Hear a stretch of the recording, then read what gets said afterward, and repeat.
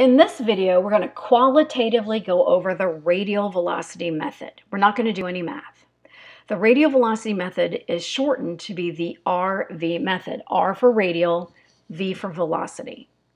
Here we have an animation by Alyssa Overdis. We're looking at a host star, which is the color yellow, and it is orbiting in the sky.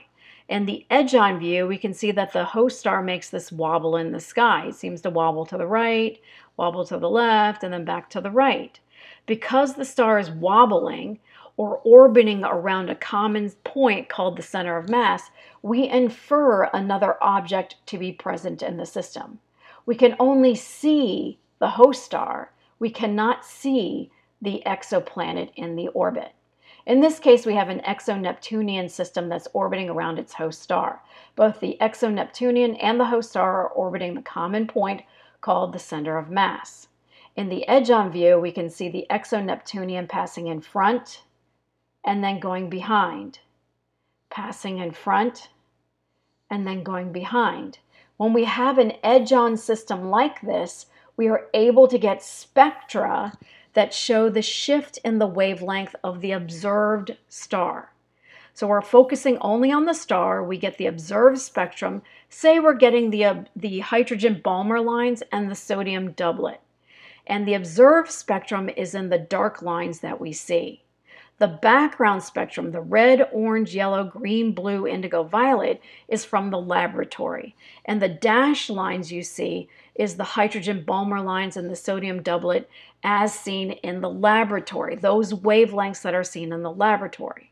What we see from the host star is that the observed spectral line, let's say hydrogen alpha, which I'm pointing to, has this red shift and this blue shift.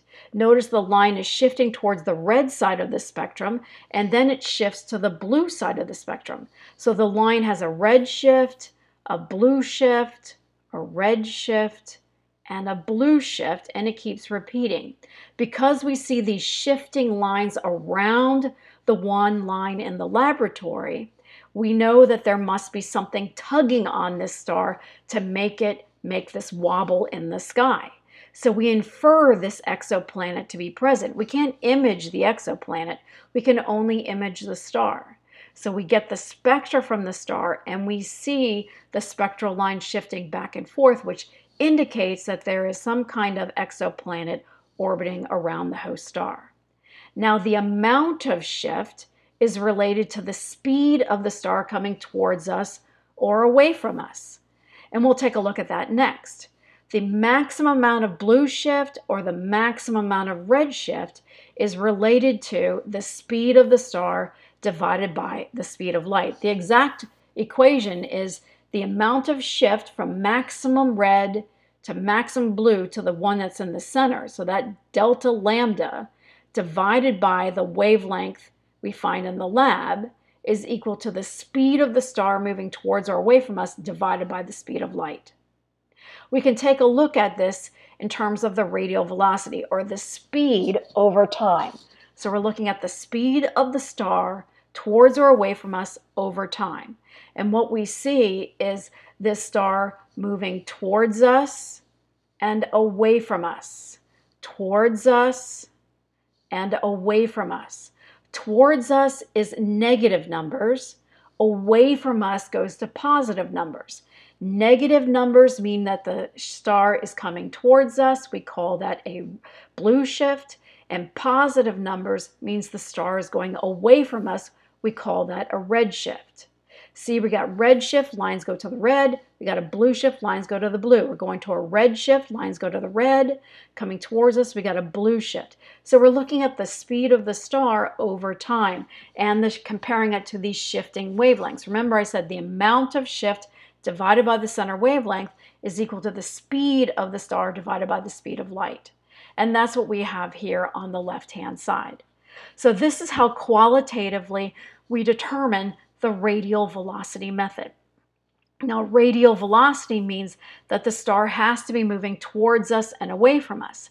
If we had a situation like we have in the upper left where we're looking face on and only face on, there's no inclination, there's no component of towards or away, we're only looking at the star making circles in the sky, we would get no radial velocity plot at all. We would just get a flat line going at 0, because you need some component of the star to move towards you and away from you. Like in this case, the star is going to go away from us and then towards us, and then away from us and then towards us.